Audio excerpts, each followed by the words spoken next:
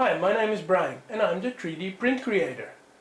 In this episode we are going to take a look at the results of a print that came out of the printer and which was sliced in Simplify3D. Are you ready?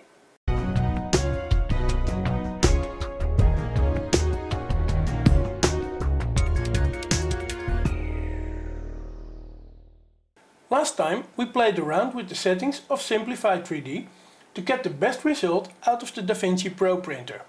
This XYZ printing printer is normally used with XYZware for Pro, a bundled slicer that gives a pretty decent quality on not too difficult objects.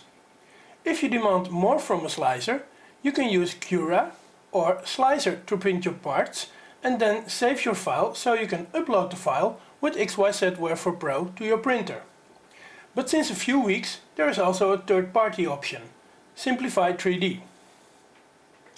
For Simplify3D you have to pay money, a lot of it.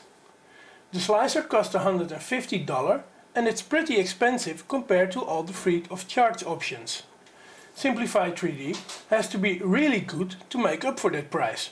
Well, is it? The two parts here are printed in the last video I made and are sliced in Simplify3D. Before I did that, I tried to print the same parts from XYZware for Pro, but that didn't work out. In Simplify3D though, there was no problem at all. With the right settings the lamp came off the printer perfectly. The two lamps are a bit different though. The first I printed, I set my support structure to build a 30% support. After I saw the results, I printed another one with only 15% support. Not only because I think the support is now easier to remove, but also because I use a lot of plastic and because it saves me a lot of time. For the first print I had to wait 7.5 hours, the second was done in less than 4 hours.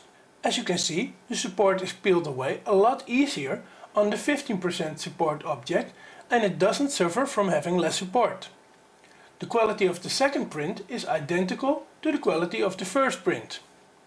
Now you can see that paying attention to the settings of your support pay out, because it saves time and plastic. This is good for you, but also for the environment. If you like this video, then please give it a thumbs up and share it on your social networks and with your friends.